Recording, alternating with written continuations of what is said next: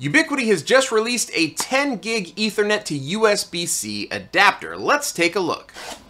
Okay, so inside the box we have the adapter itself as well as a USB-C cable. So pretty simple here. We've got 10 gig Ethernet on one side and we've got USB-C on the other.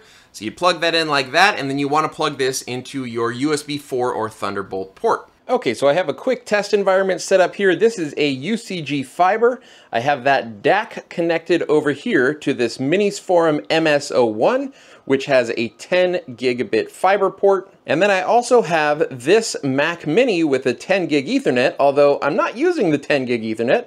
I'm using the Ubiquiti 10 gig Ethernet to USB dongle here. And you can see this blue cable here. I am connecting all the way directly into the 10 gig port on the back of the UCG-Fiber. On this screen up here is the Minisforum MS-01, so I have an open speed test server running, and then right here is a KVM of that Mac Mini, and we can see that I've opened up open speed test, which is this server right here. Let's go ahead and run a test.